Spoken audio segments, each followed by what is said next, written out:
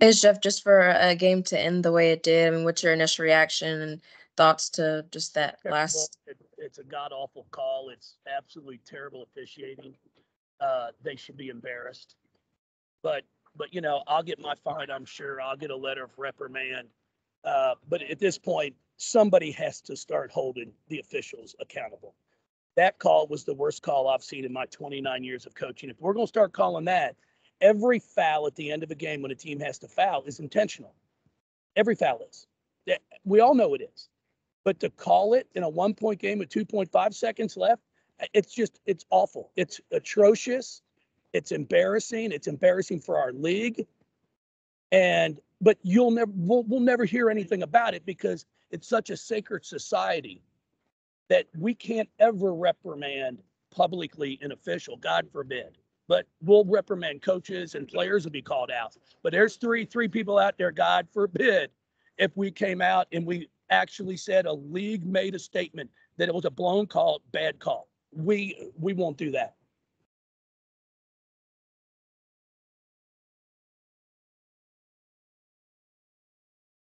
Also, just I guess the fourth quarter there, it seemed like Syracuse picked up some steam. I think it was like a 13-5 run. What do you guys do you feel like they were doing, or just defensively was kind of not working for you guys? No, they went to the offensive glass. They killed us. If we could have gotten a freaking stop, gotten a rebound, secured a rebound, and then we got careless with the basketball. We only ended up with 14 turnovers, but still, we had crucial turnovers. And then we've got to get smarter, and we keep telling our kids, you got to get smarter at knowing if there's 2 6'4" kids guarding you, dribble it out. Don't try to shoot through them. And we do that over and over and over, just begging for a foul. We caused this. I'm not. Hey, that last call was god awful, terrible. I mean, screw job, horrendous. Whatever you want to say, go ahead and put my name beside it. But we also put ourselves in that position, and we executed a couple times, scored on crunch time, did some really nice sideline out of bounds right there with 5 seconds on the clock. Boom, O makes a beautiful bucket, and then we can't come up with a stop or a rebound. So we're at fault also, but it's just so sad that a ball game ends the way it just ended.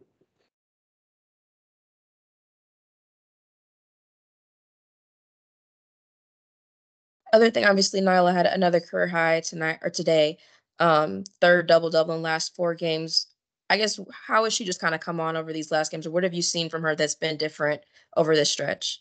Well, she's so much more confident. She's making 15-foot shots. She's really has some really good footwork around the basket.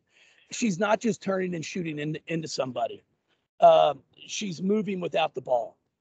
When she gets it, she's creating space for herself. She's just doing a lot of really, really good things. She's getting better and better right in front of us.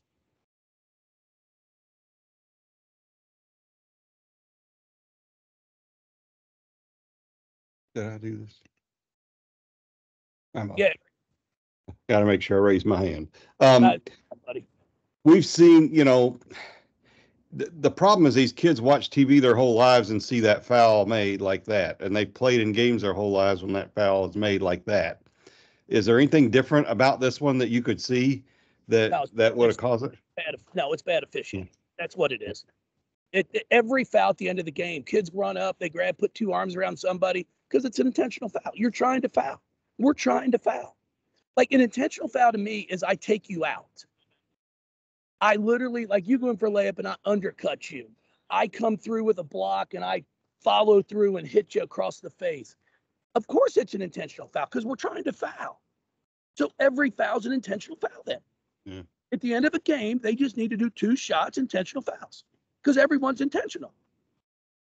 It's mind-boggling. There was nothing done that was a bodily harm, that she was trying to hurt somebody. She was just fouling her. That's all she was doing. So it's just a foul. But that's okay. I mean, shit. We should expect it. I mean, I've been doing it for 29 years. There's nothing that surprises me. On the block shots, I mean, you talked about that. Is there other stuff you felt like you could have done as far as shot fakes, or, I mean, they don't usually block shots like that, but I guess they're capable, and that was part of it. Well, when you turn and throw it into somebody's hand, it's going to be a blocked shot, and that's what we did a lot of. It's like our guards dribbled way too deep into the post kid, and then boom, a shot's blocked. Where just one dribble pull up, one dribble jump stop, drop a dime to a post player. Things I promise you that we work on every single day. We work on transition layups every day, and we missed 3 in a row to start the third quarter, where we could have got it up to 15 or 18. But unfortunately, we could never get it there because we just couldn't convert a layup. Where do you go? Your team's obviously, everybody, after losing that way, it's tough. You got to rebound very quickly. Where do you go with them as far as what do you tell them? Is it any different than any other loss? No, I told them flat out we got screwed. I mean, that's a terrible call there at the end of the game. Horrendous call. But we did a lot of it to ourselves. We had 2 fouls to give with 2 points, so you make the correct call there. Their ball sideline out of bounds. Mm-hmm. You throw it in, you got 2.5. You take a dribble, we're fouling you again. Now you're going to be at about 2 seconds, and it's going to be a throw up. If they make it, great. But to end it that way is horrendous.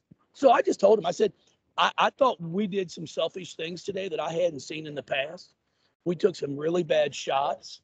For Kiki to turn the ball over 18 times is just unacceptable, and she knows it. And then we have to make open shots. We miss shots. So it is what it is. I mean, golly, you just got to move on. We got a game now on Thursday, and you're going up to BC to play a game. I mean, this is one where, sure, we didn't play great that fourth quarter, missed some shots, turned it over, took some poor shots, but it got taken from us. At least the chance to play it out there with 2.5 seconds. Yeah, you can't even recover. Yeah. They may have made a shot, but at least make them make a shot, because that was horrendous. Yeah. Have you noticed your team, when it gets a lead, that's when the bad shots tend to maybe come? Or is it, I mean, when we had the lead, I didn't think we took bad shots. We No. took some bad shots as they started cutting into the lead. Oh, yeah. Like we had some good looks, Eric, that we missed. And give them credit. They blocked some big shots around the basket. We had a couple really nice passes. I thought, we had a chance to finish and just didn't. So they're a good basketball team. They're ranked in the top 25 for a reason. Yeah. But I think we're a pretty damn good team too. And I would have liked to have seen how this game would have ended if the kids could have played it out. I'm good.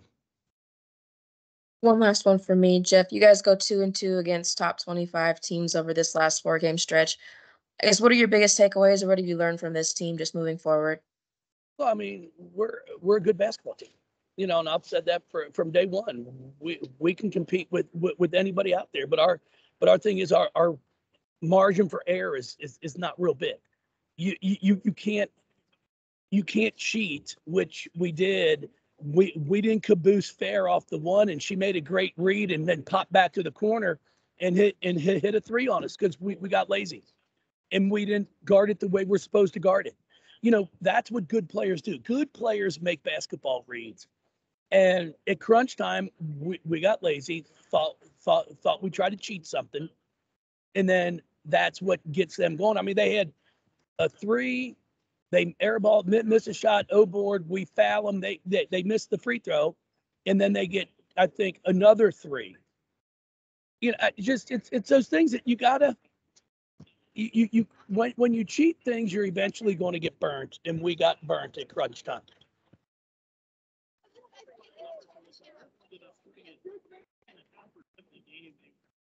All right, I appreciate everyone. Thank you all so much.